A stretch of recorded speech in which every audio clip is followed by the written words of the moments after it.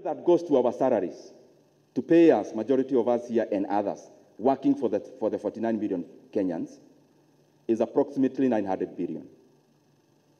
The recurrent non-salary, the recurrent to maintain us, while still earning salary, is around 600 billion. Therefore, I have given that reality so that we see clearly we must work on our physicals in terms of reducing our deficit and work on our revenues so that we have a more balanced budget. For the 2023-2024 medium-term discussions, emphasis will be on aggressive revenue mobilization.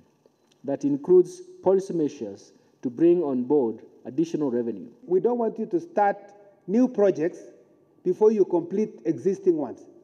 And even where there is opportunity to restart the idle ones, let's focus on those.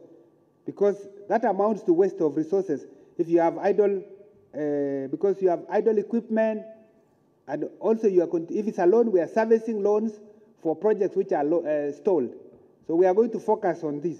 We see that a lot of ministries are making a request for money. They have a lot of requirements. But we are not able to support them because of the revenues that we are getting, which are not enough.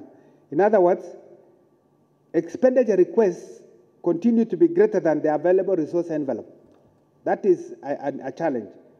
I don't compare a cow, for example, with an orange.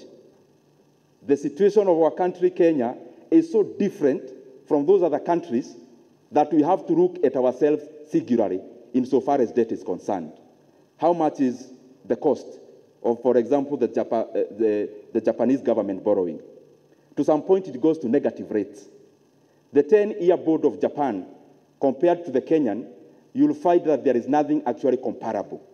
And therefore, we cannot continue to perpetuate borrowing by referencing countries that borrow and they are doing well.